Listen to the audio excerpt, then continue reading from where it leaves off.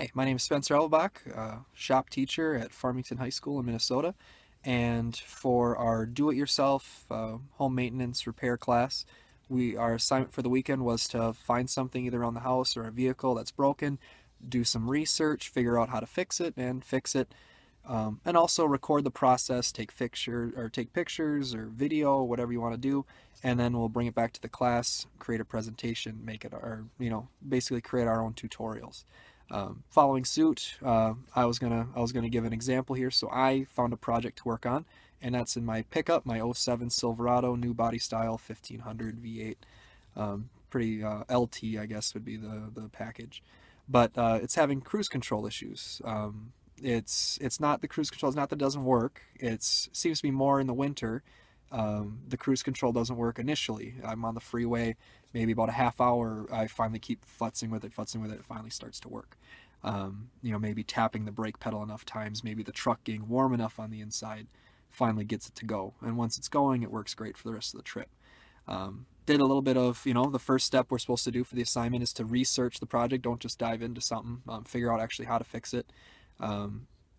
And I found some tutorials, some stuff wasn't really as good as what I felt I could make, so hopefully this video actually helps other people. But basically what it came down to is people are saying it's a brake pedal switch sensor. 20 bucks, somewhere around there. There's the number on it. I don't have the actual part number, I don't think. But anyway, like I said, it should look about like this for the new body style Silverado or Sierra, whatever you're rocking. And it should be located attached to the brake pedal down here. So we're gonna go ahead and swap this out, and we're gonna test it. We're gonna make sure this actually is the fix for this problem. Let's give it okay, welcome to underneath the steering column of my truck. I'm laying on my back on the floorboard of the driver's side here.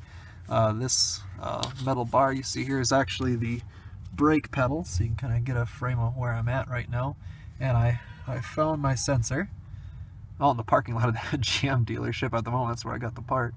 But anyway, you can see I got a 10 mil wrench there where I got to bust one bolt loose. Seems pretty straightforward. I'll show you a quick time-lapse video of me actually taking this thing apart, but I wanted to break this down first. What you're going to want to do in order to take this mechanism apart after you pull the wiring out by compressing on that little tab there on the driver's door side is take off that 10 mil bolt, unscrew that. There's a little bit of, obviously you can see some Loctite there, so takes a little bit of spinning to do, but it'll come out. And there's actually a tab here, this little metal tab. There's a small diameter drop for just a little spot that this thing locks into to lock that pin in place. So you're going to have to do a little bit of wiggle work, compressing, and then push up on this whole mechanism to get it out. So once you get that tab pulled back, you push up and it'll pop out. I'll show you the video later of how to put it back together, and you'll see it there too. So you'll see a better idea of how that tab works when it's not attached to everything. So again, take the bolt, take the wiring loose. Take that 10 mil bolt out, lift up on that tab, push up, it'll pop out, and then this whole thing just kind of wiggles itself apart.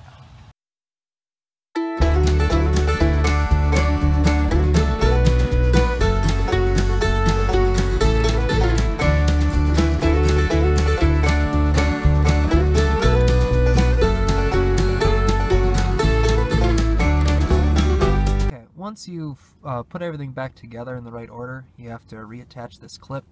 And it can be a bit of an issue, but if you look at the clip, you can figure out pretty simple how to do it. You can see there's a larger diameter circle and a smaller diameter circle. So what you want to do is you want to push the clip firmly onto that through, the actual link for the linkage, and you push it through, and it compresses the spring. Push that little tab back.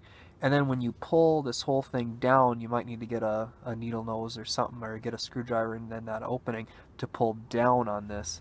Once that pulls down far enough, that little snap will lock into place, and then you can go ahead and throw that bolt to couple this thing together permanently. Once we do that, we should be ready to test this sucker. Okay, we have everything put back together here. We're ready to rock. let's just quick review, make sure we know everything's back in place correctly. Starting from passenger side to driver's side here, we have the brake pedal. We have the open end of the brake switch, that kind of hook shape. Then we have the linkage that goes to the front of the vehicle. Again, that presses on that sensor there. We have the closed looped end of the brake sensor. Then we have that little tab. But again, you can also see that the brake sensor actually has a little offset there right for the tab. So make sure you got everything lined up right. And then we tighten up that 10 mil screw there.